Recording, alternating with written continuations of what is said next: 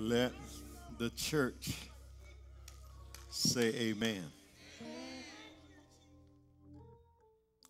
Again, back to the gospel as recorded by John. I'm going to stay with this for a little while. As we head toward Christmas, as I shared with you on last week, I don't want anybody in my charge be celebrating and don't know what you're celebrating. And you need to understand what this celebration, if nobody else knows, the people of God ought to understand and know what we're celebrating. Again, right back where we were, John chapter 1,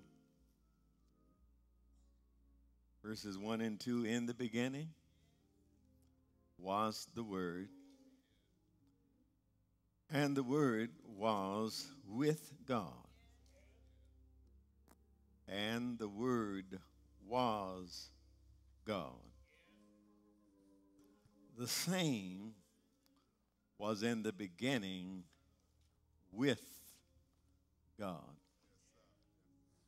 And this morning, if you'll allow me, just for a few minutes, you're going to be first in line at Magnolia today. You're going to be first in line at the Cracker Barrel today. We're going to get out of here.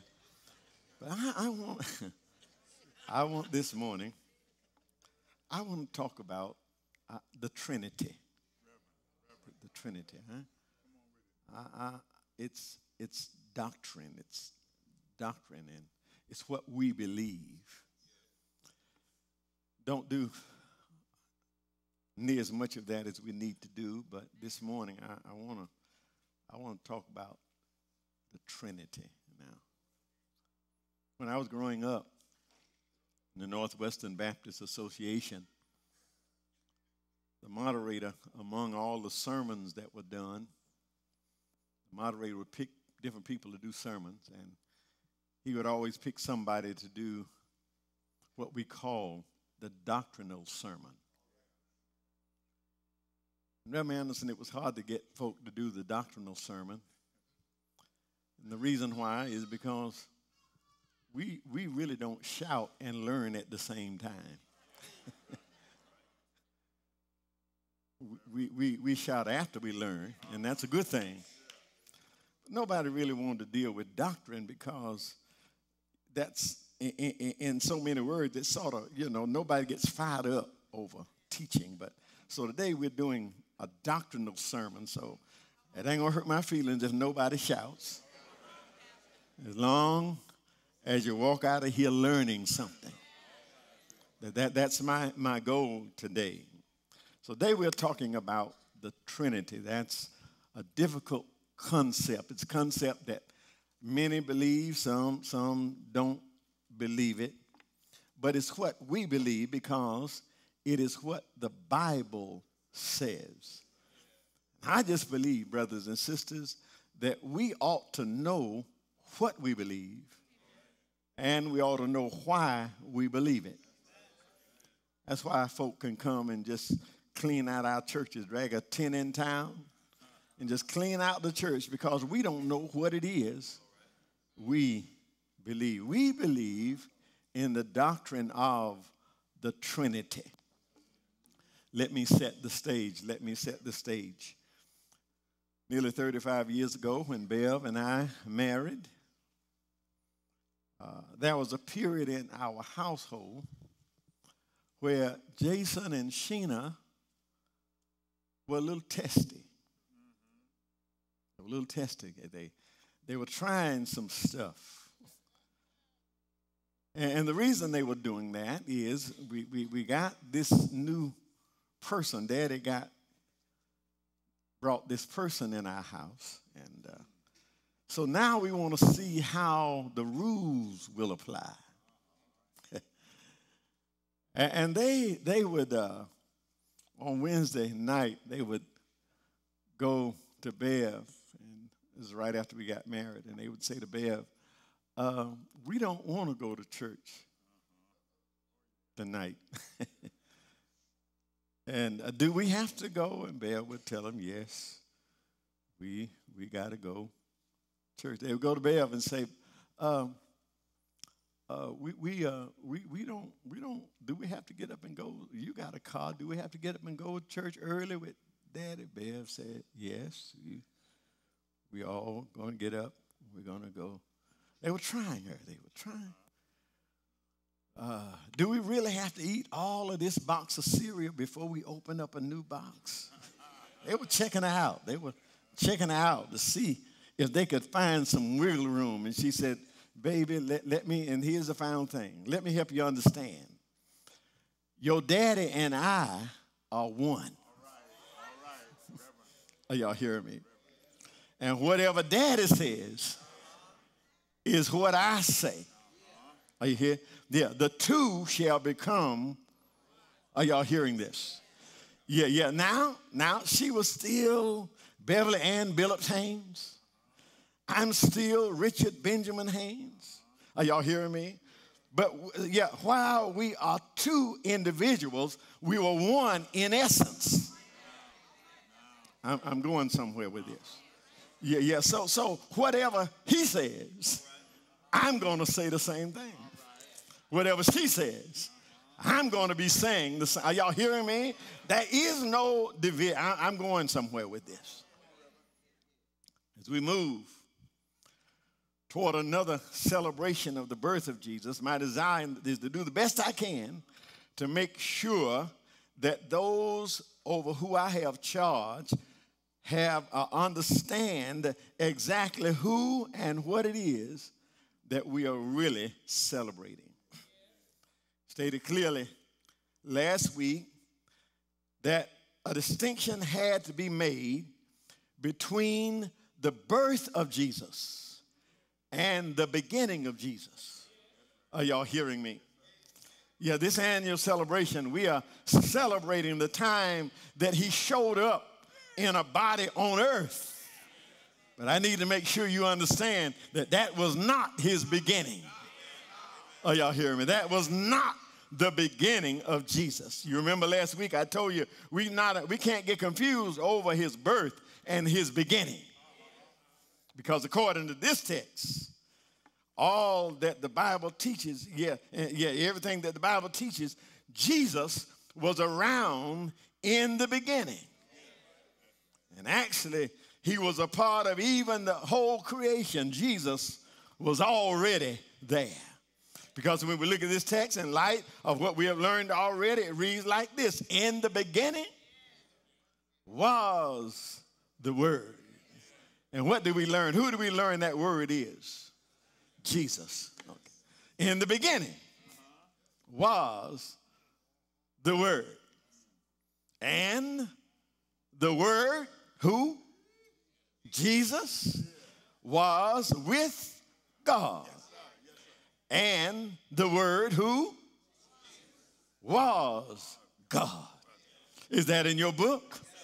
Yeah, the text focuses and it forces us to deal with the doctrine of the Trinity. God the Father, God the Son, and God the Holy Spirit. Are y'all hearing me? Now, y'all listen real hard now. It is not an easy concept to understand, and a whole lot of folk don't believe it. As a matter of fact, they think it's something wrong with us because we believe it. But although there are many who don't believe it, it is what God has revealed in Scripture about himself. And if God, has presented or revealed it in Scripture about himself, then I believe that we ought to believe everything that God says. This is who God says that he is. The doctrine of teaching of the Trinity states that in the unity of the Godhead, there are three eternal and co-equal persons. It's going to make sense in a minute. In the Godhead, there is God the Father, God the Son, and God the Holy Ghost. Are y'all hearing me? I love to hear my son teach. My son teaches this. He refers to the Godhead as three who's and a what. Yeah, God the Father, God the Son, and God the Holy Ghost. Let's get it right now. The Father is not the Spirit. The Spirit is not the Son. The Son is not the Father. But the Father is God. The Son is God. And the Spirit is God. Am I making any sense? Y'all, you ain't got to understand it. Just believe it. Are y'all hearing me? Understanding will come as we study the Word of God. That's what we know, and we teach in the church as the Holy Trinity. Not three gods now. Don't get it mixed up. See, somebody gonna try to confuse you and tell you, yeah, y'all got three gods. Not three gods, but God in three equal persons. Y'all follow me now. Follow me now. God in three co-equal persons. And really, the truth of the matter is we know more about it than what we think. At least we've been singing about it. Yeah, all of us grew up singing, holy, holy, holy. Lord God Almighty, early in the morning, our song shall rise to thee. And then we go down to the end of that verse, and what do we say? God in three persons. Blessed Trinity. Are y'all hearing me? We've been singing it all the time. We just didn't know what we were talking about. Are y'all hearing me? Yeah, we believe in the Holy Trinity. There are those who criticize and those who don't believe what we believe, and that's all right. You let people believe what they want to believe. This ain't for arguing. This is just so that you'll know what it is you believe. There are those who call us three God people. They say we got three gods, but your answer to them is no, we don't believe in three gods. We believe in one God who expresses himself in three persons. Y'all hearing this? One God who expresses himself in three persons. The Hebrew word, there's a Hebrew word, and it's sort of a strange word. Let me spell it for you. E-C-H-A-D. E-C-H-A-D. And it's pronounced in a strange way. It's pronounced akkad. Akkad. And that akkad or ekad word, it means one with multiple components. Y'all hear me? So in Genesis 1:1, when it says in the beginning God is referred to as Elohim. Are y'all hearing me? He's referred to as Elohim. That's that God in three persons. That's not one, that's more. Are y'all hearing me? He had he's in multiple components. In Genesis 2:24. That same word is used. This same word is used when God made the woman and he put man and woman together and said, the two shall become one. That's the same word. Y'all hear me? Yeah. Adam is still Adam. Thank God. And Eve is still Eve. Somebody say, thank God. But he took the two and they became one. Are y'all hearing this? In the book of Numbers, you remember when they sent the spies out to go spy out the promised land and they brought back grapes. Yeah, when they come back, they didn't bring one grape. The word that is used is they brought grapes, but they brought one cluster. But it was a whole lot of grapes. Are y'all hearing me? I'm trying to clear us up on the Trinity. Jumps right out at you. In Genesis 1:26, when God created man, it jumps right out in your face. God said, let us make man. That sounds like somebody that wasn't by himself, doesn't it? Let us make man in our image. That is God in three persons. Some of y'all still ain't quite getting it. Let me just see if I can bring it just a little bit closer. Army, Navy, Air Force, Marines. All of them are armed forces. But every one of them got a different function. Are y'all hearing me? They all got their own function. Somebody will tell you, let me go on and get you right, because when you go out and tell everybody about the sermon today, somebody going to tell you that the word Trinity ain't even in the Bible. and let me go ahead and tell you, don't argue with them. Don't argue with them. You can't argue because the word is not there, but the teaching is there. Are y'all hearing? The word is not there, but the teaching is there. The truth of the matter is, the word rapture is not in the Bible either. Y'all hearing me? The word rapture is not in the Bible, but the teaching of the rapture is there. Although the word is not there, all of us up in here firmly believe that one day the trumpet will sound. And the Lord is going to step out of it. Y'all hear me? Step on a cloud, and we will be caught up to meet him in the air. The word ain't there, but the teaching is there. Am I making any sense? So, as we head toward Christmas, I want to make sure that we understand that Jesus was there from the beginning.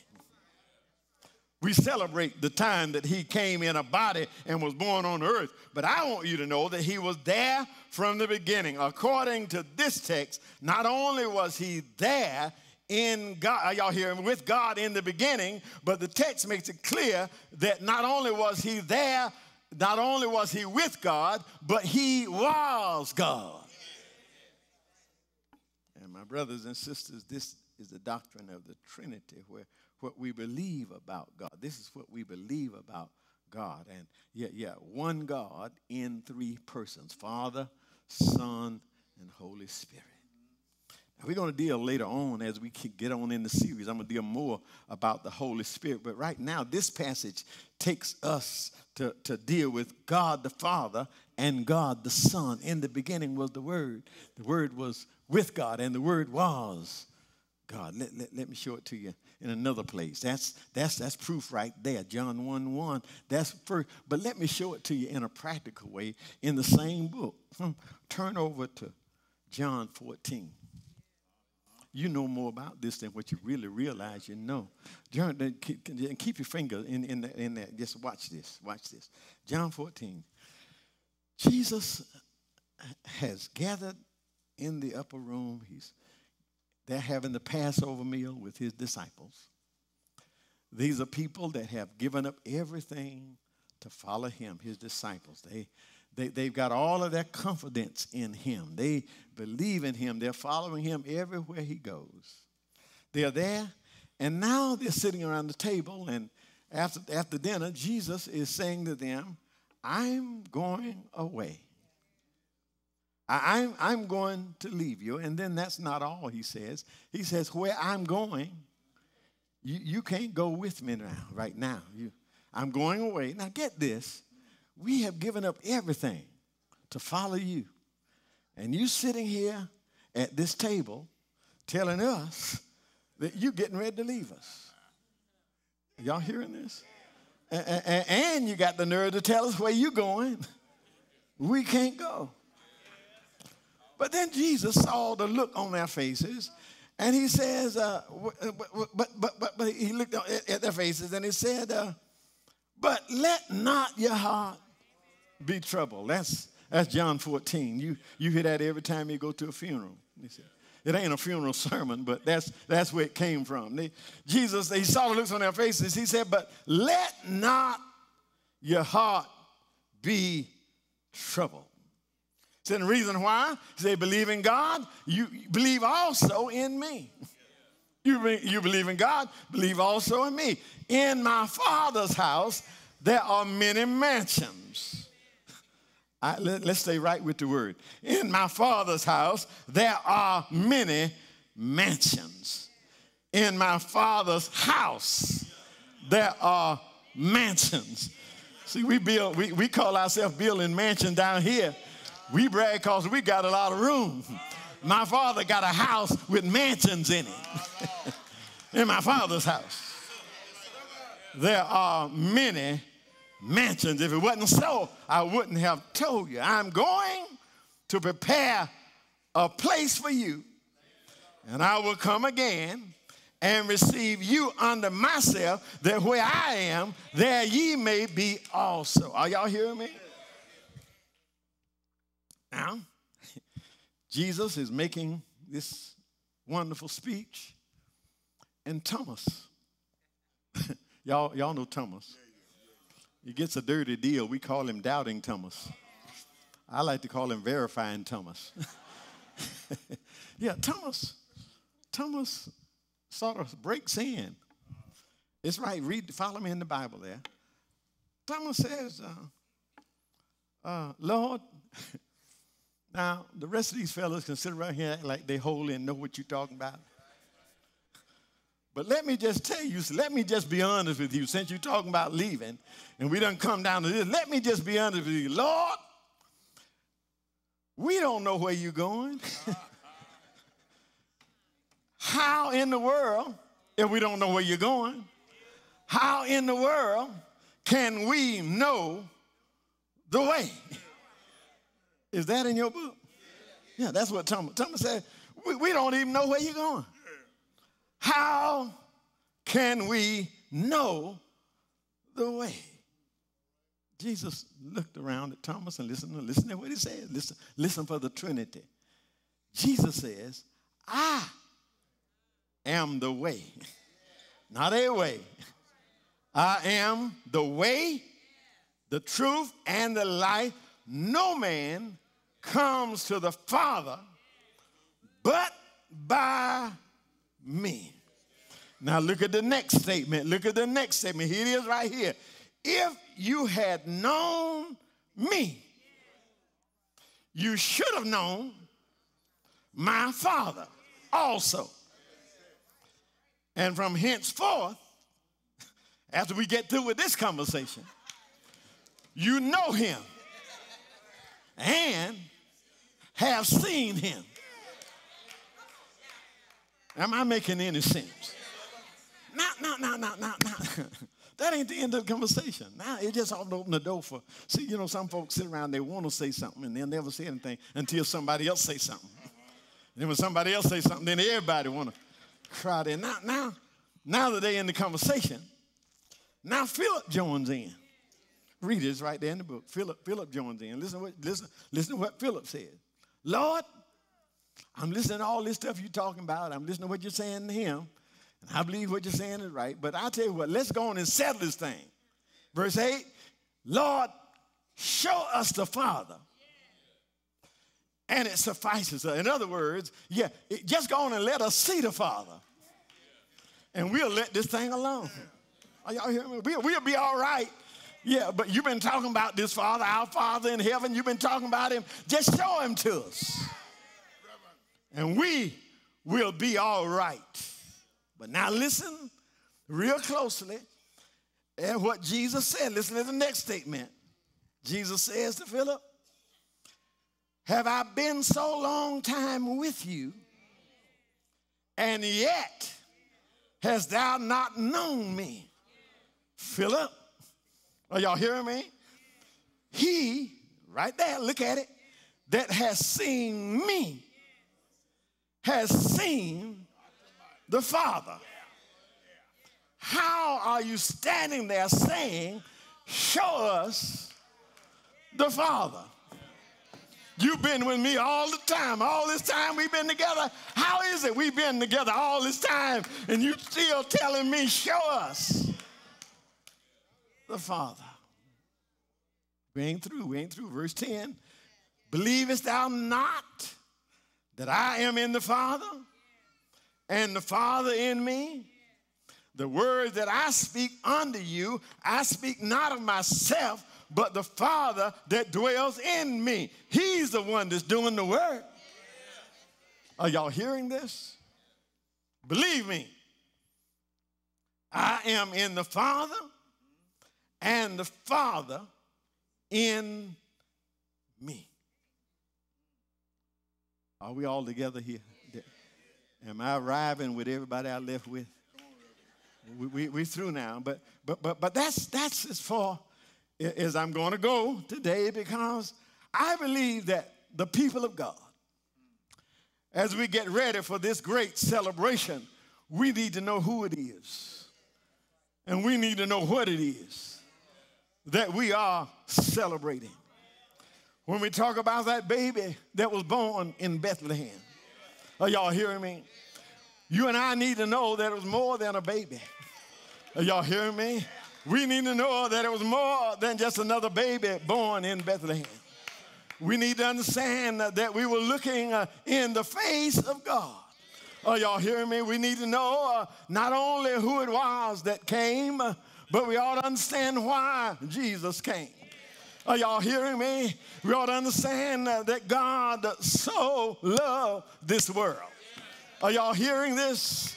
Yeah, as terrible as the world had become, as lost as the world was, God so loved the world that he gave his only begotten Son, that whosoever believe in him would not perish, but have everlasting life. I'm just trying to tell you that everybody ought to know who Jesus.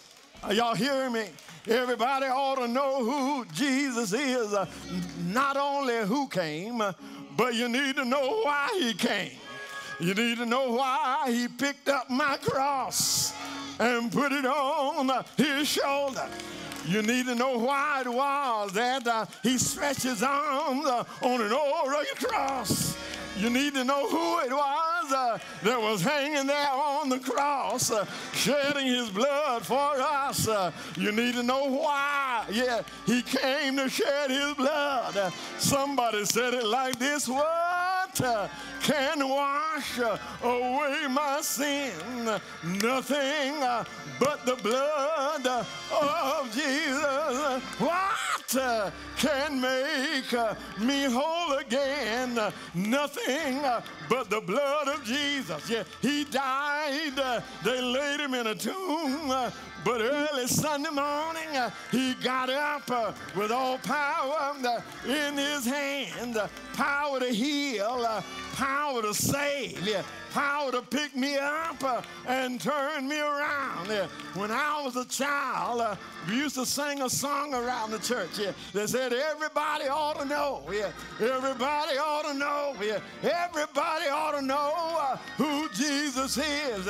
He's the lily of the valley. He's the bright and morning star. He's the fairest of 10,000. That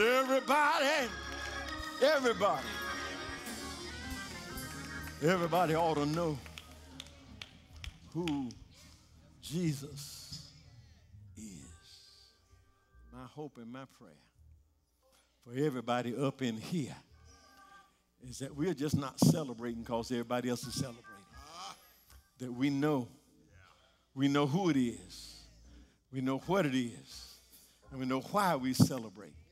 Everybody ought to know who Jesus is. Are you here this morning? If you don't know him, you need to know him. If you don't know him, you need to get to know him for yourself. Thou will confess with thy mouth the Lord Jesus and believe in your heart that God has raised him from the dead. Thou shalt be saved.